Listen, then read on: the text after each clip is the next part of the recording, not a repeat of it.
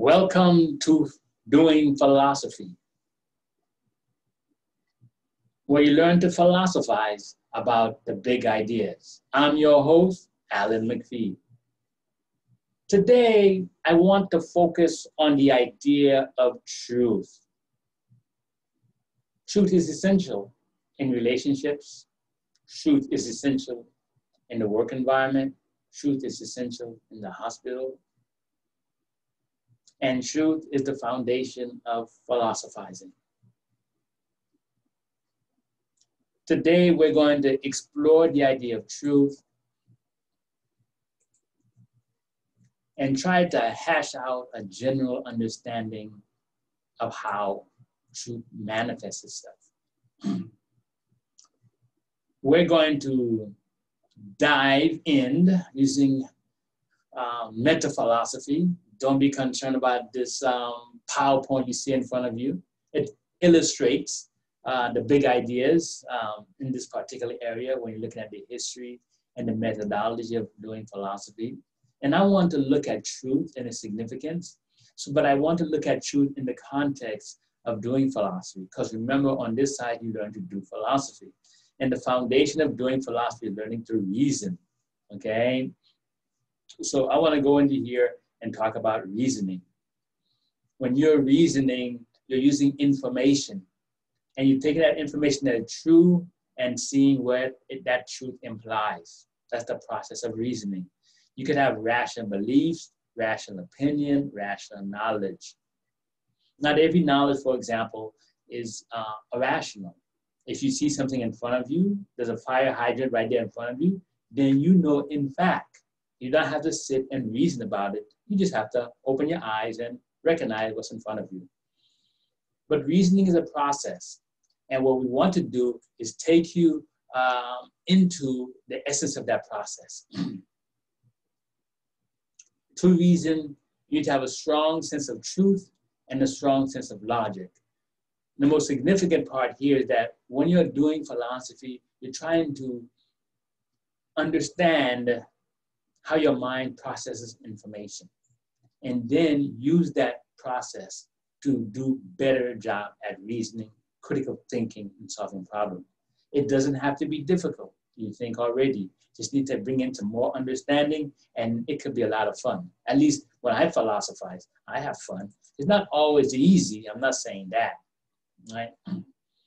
So when we deep dive into the idea of truth, this is what I want you to look at. Right? This is a word, right? It's a word. So we're trying to say, what's the definition of that word? How would you define this word truth, all right? But it's so complicated, we don't want to put a simple definition. We're going to say, what are some of the big ideas, okay? Essential characteristics that's connected with this word truth. First two that come to mind are property of ideas. Ideas represent information of the mind. So when we have an information in our mind, for example, there is a man on the roof of this building. This is a statement I made. There's a man on the roof of this building. Now I hear the words, you hear the words, it's a statement. In my mind, it's an idea. I can treat these words as true or false. And treating it true or false is called a conviction. I'm convinced that these words are true, these ideas, this bit of information, true or false. Why are you convinced? That's the study of the truth. Why are you convinced? But before you ask why, you must raise this issue here.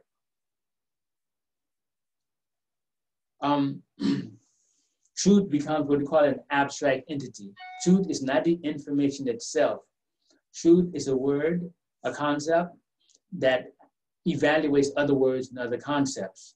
That's what it does, evaluates other words and other concepts. It's called abstract, something that is real, but doesn't have stuff. It's just a way we understand the world, basically, right? And the fundamental understanding is shown on the right side, the screen in front of you, which is an indicator of what is real. If the statement, there is a man on the roof of this building, is true, it means the words in my head really, really describe the reality out there. Just like if I say, Pegasus unicorns fly, okay? Or unicorns fly, okay? There's a magical unicorn is flying. I made the statement, many people think it to be false, but you understand the meaning. Understanding and truth are different.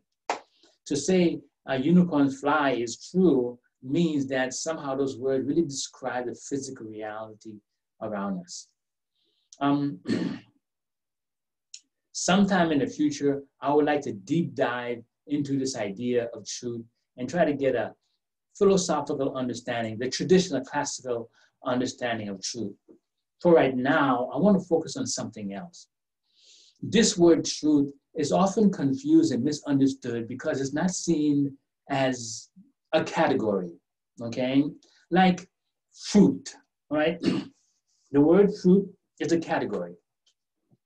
Bananas are fruits, mangoes are fruits, pears are fruits. They all have specific types of fruits. If you go in the world to try and find fruit itself, it doesn't exist. There's no such thing as fruit existing. You only have examples of it. So the word captures a certain category that are really there. The word truth itself is a type of category, or at least it can be seen in that way. I want to illustrate some concepts that we use day to day in our conversation, which are different types of truth. And then I want to talk about them a little bit, okay? Here's some words that we use all the time.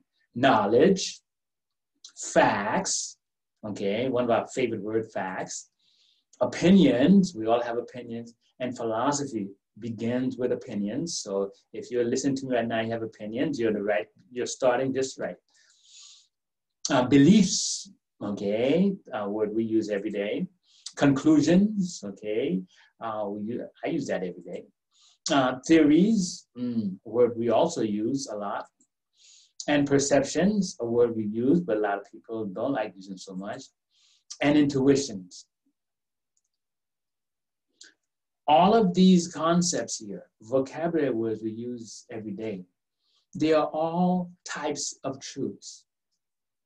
Okay, they are specific types of truths to which we can give a clear, concise understanding how they work. They all points out things that we in general can accept and work with, or at least we know their meaning. And then, and at the same time, they all capture the flavor of what truth is. Like when you use the word knowledge, belief, and opinion, when a speaker uses those words, they're sharing their confidence in the information. If I say, it's my opinion, there's a man on the roof of this building, I'm telling you, I'm not really sure. I think it's true for me only. If I say, I believe there's a man on the roof of the building, I'm showing more confidence. There's a probability. And if I say, I know, I'm very definite, I'm very certain. Let's think about something else, all right? It's gonna rain outside. It's raining outside. It's my opinion, it's raining outside. I'm not looking at through a window, it's just my opinion. That means it's true for me. If I say I believe it's gonna rain outside, that means the probability it's gonna rain. There's a likelihood. But if I say I know it's gonna rain, most of you should say, how the heck you know that? Because most people by now know that predicting the weather, predicting when it's going to rain is a probabilistic operation, okay? Meteorologists use probability, which means meteorologists give you good beliefs about the weather. No meteorologist is gonna say, I know. That is, I'm very certain it's gonna rain, or it's raining right now, unless you're standing outside. So all of these different concepts have different senses of truth. Facts deal with truth that you directly experience with one of your five senses, okay? One of my favorite concepts of truth here is the notion of intuition. And intuition is the mind's grasp of an inner truth. Intuition means inner truth. Sometimes it's called an innate truth. You're born with it. What are some of the examples of inner truths? For example, you may know when you're hungry. You know you like a particular person or you like a particular movie. You know that. You went to see Black Panther. You know you like, in fact, you know you love that movie. You're with me, yes. Okay? And so if someone says that's not a fact, you say, yes, it's not a fact, but it is true for me. Okay? I saw the movie and I know how I reacted to it and I love that movie. Intuitions are not facts, but they are really, really true. And in philosophy, one of the things that we must do is recognize the various types of truth. This is just some of them. Recognize various types of truth. What they're trying to convey us about the truth, like with knowledge, belief, and opinion, or like when looking at facts, which is heavily evidence-based. Facts, I can experience with one of my five senses. Intuition is an inner truth, something that's really true for some person, or at least it's true for me or true for you, and I know, or I have a belief about it. I can tell you, I believe I might like Chinese cucumbers. I haven't tried them yet, but I believe I might like them because I like cucumbers. So in philosophy, one of the most significant things we must do is to learn to harness a general understanding of different types of truths.